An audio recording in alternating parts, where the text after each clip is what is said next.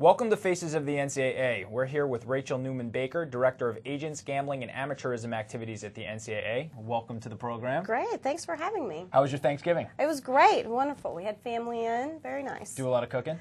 I did some. I had to have some help, but I had both the mother and the mother-in-law here, so they helped me out. Tell me a little bit about what you do over in AGA. Sure.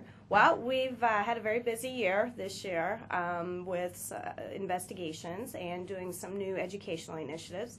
We've got a brand new Don't Bet On It website that's getting ready to be launched in a couple of weeks that we're really excited about.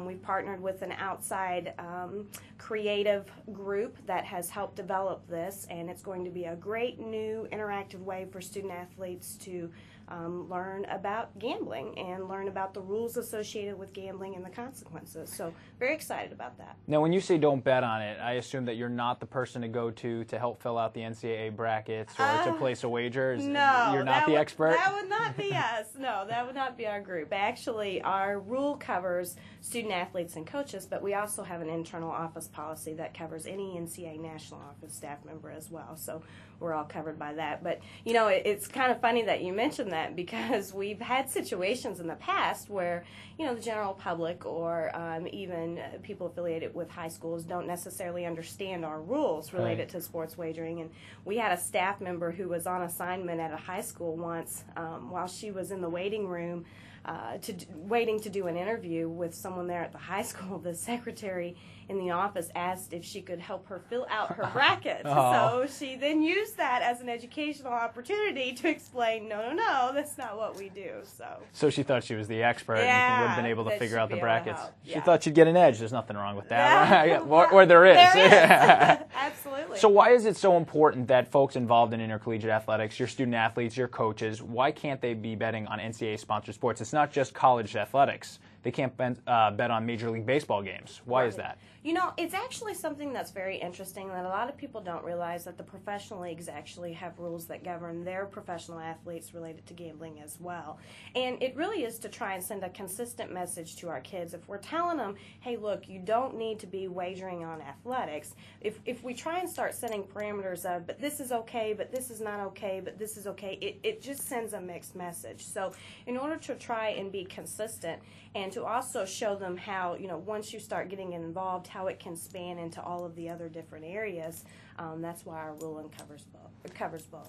Well, technology has really allowed folks to start placing bets from the comfort of their dorm room or from their home. I know when I was in college, some of my friends used to play poker online and do all sorts of gambling online. That's changed in the last couple of weeks. Have we seen something new? Well, we have. There's been some new legislation that we're very excited about that was recently adopted, and essentially what it's going to do is give our law enforcement folks some more tools to be able to actually go after some of these internet gambling companies and pursue them. And the only way that we're really going to be able to have an effect on some of this internet gambling is for law enforcement to actually be able to take some action. So, of course, we were very supportive of the legislation and are very excited to see how it plays out. I think you've already seen several major internet sports wagering websites that have been shut down as a result of what was leading up to the actual passage of the legislation. So I'm sure there'll be more to come. Well, tell me a little bit about how you started here. Sure. You came here as an intern? I did, yes. I was an intern in enforcement, and I actually had a great opportunity when I got here. Student-athlete reinstatement was still housed in the enforcement services area, and so I got to get experience in both secondary violations, student-athlete reinstatement, and agents, gambling, and amateurism. And you were a former high school basketball coach? Former high school basketball coach in the state of Kentucky, yes. I did that for 2 years and loved every minute of it. It was a great opportunity. And when I moved here to Indiana, I actually had a chance to coach AAU girls basketball with a colleague here, Louanne Humphrey, and we had a great time doing that as well. What do you miss the most about coaching? Just the interaction with the kids. It's, you know, it really brings perspective back to this is why we come to work every day and this is why we do what we do, is that interaction interaction and watching these young people develop and knowing that you're playing some small role in that. Now, you were a former student athlete, 2 sports. Yes. Tennis and basketball? Yes. I played basketball for 2 years at Berea College and played tennis for 1. They actually, with tennis, it wasn't a glory days kind of story. They needed some spots to fill a roster, and her and I had played a little in high school, so they asked me that if works. I'd help out. That Yeah. works.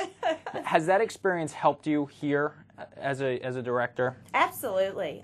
Just being able to draw on the fact that, you were a student athlete, so you do understand some of the challenges and the issues that face student athletes on a day-to-day basis. And then I've been very fortunate. Both my sisters have been student athletes as well, so I still feel somewhat connected to that community, and it absolutely helps. All right. Well, you're expecting maybe another student athlete? Let's hope. Yeah, let's cross our fingers that she'll play something. All right. Well, I know that you're due in the next few weeks, so good luck to you. Thanks so you. much for taking the time. Thank Thank you to Rachel Newman Baker, and thanks for tuning in to Faces of the NCAA.